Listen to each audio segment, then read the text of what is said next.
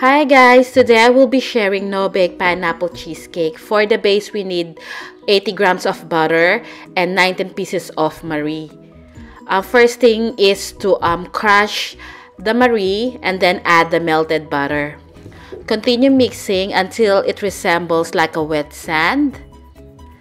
With my cheesecake pan, I will be putting parchment paper so I could easily remove the bottom of the pan when we're serving it.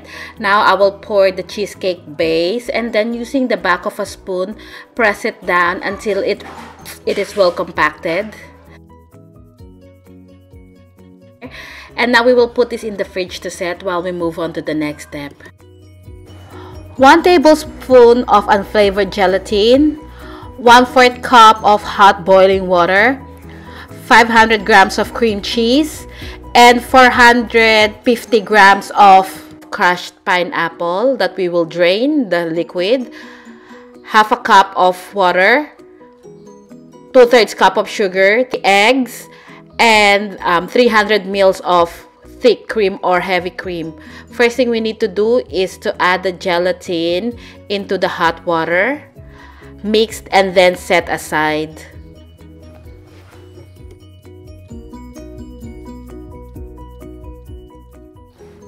Next step is to drain the liquid from the crushed pineapple. And by the way, it is important not to use fresh pineapple because the enzyme from the fresh pineapple will prevent the gelatin from setting. Next step is to whip the whipping cream to soft peaks.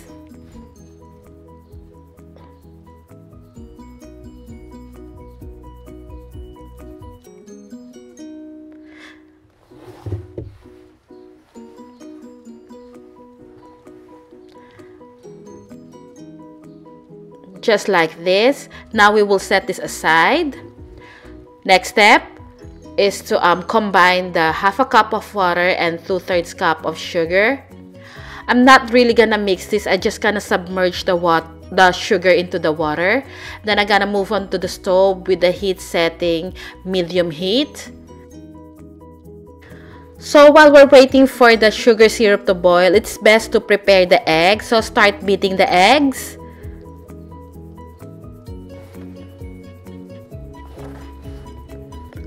And then check on the sugar syrup.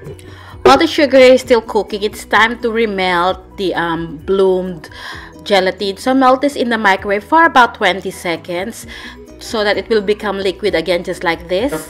Once the sugar syrup starts to boil, if you have a thermometer, you can use it.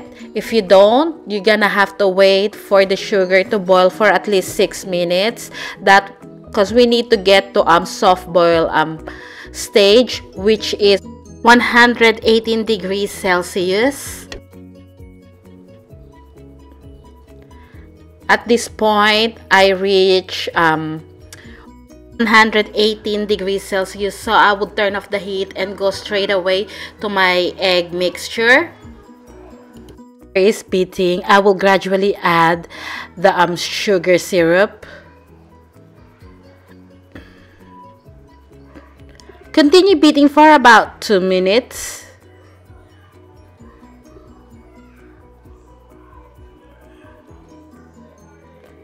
At this point, you can also add the melted gelatin.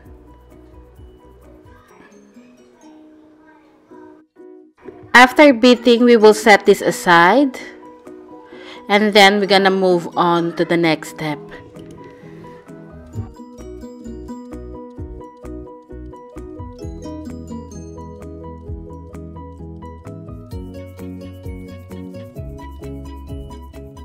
At this point, we can start beating the cream cheese.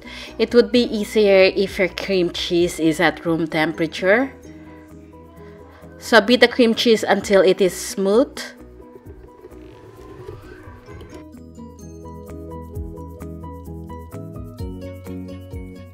Occasionally scrape down the side of the bowl.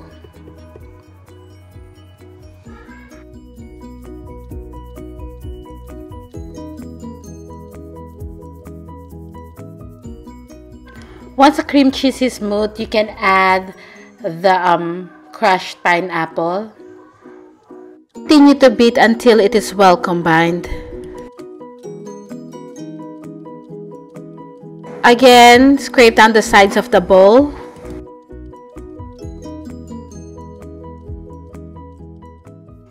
Now we can add the egg mixture.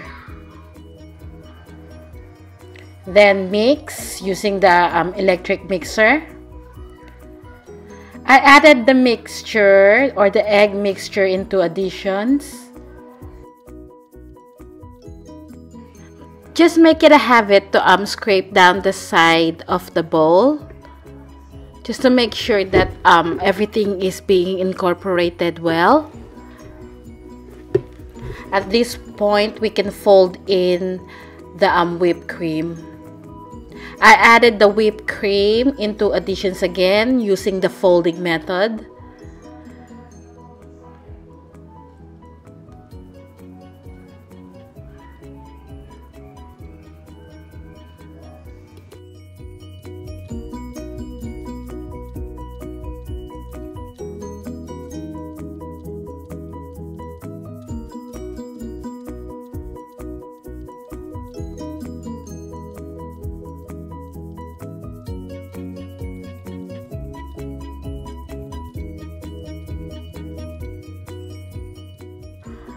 We are now ready to pour the cheesecake batter into the prepared pan. Now we will let this set for about 2 hours before we move on to the next step. We wanted the cheesecake to set before we move on to the next step. So we're gonna put this in the fridge. I'm using pineapple flavored jelly. I used 2 packets, and then I just follow the manufacturer instructions, except I use less water so it's firmer. That's glazed cherries, and this is fruit salad. So we're gonna need this, but this is optional step. So once the cheesecake is set, we can move on. So I'm adding fruit salad on top. And then just to add extra color, I'm putting glazed cherries. Again, all these steps is now optional. You can skip this step. You can decorate your cheesecake the way you want. And now I'm gonna slowly pour the gelatin. Make sure that the gelatin is cold, or else it will melt your cheesecake. Now we're gonna let this set in the fridge again for about 4 hours, 3 to 4 hours. And now the cheesecake and the gelatin is set. We can now unmold the cheesecake. I'm doing it quite fast in here, so I'm not doing a very good job releasing the cheesecake.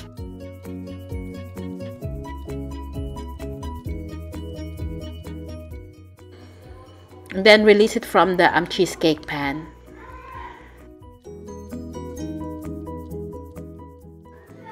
So just be very careful releasing the cheesecake. And this is our finished product. I promise you this cheesecake is really good. You're gonna love this. Easy to make, it just requires multitasking.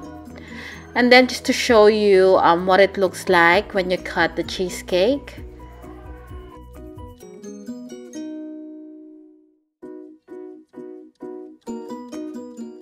Texture-wise, it's soft like mousse.